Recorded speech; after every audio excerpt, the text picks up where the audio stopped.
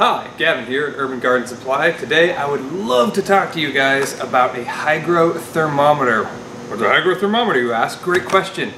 This is one of the cheapest and most important parts of your indoor garden. This is going to tell you the temperature and the humidity of your room. Let's get down to brass tacks real quick. So, when you get this guy, you're going to pull it out of its sleeve, turn it around, pull off the plate, pull out the battery, or pull out the battery cover, put the plate back on, and install, or at least I like to install, the remote temperature sensor.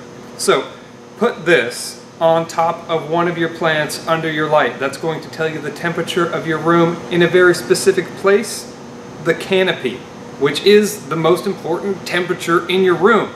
Also, this guy will be able to give you the highs and lows throughout a period of time.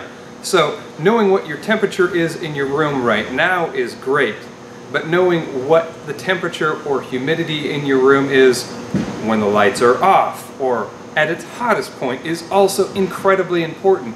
And this $20 piece of equipment is going to be able to get you those answers.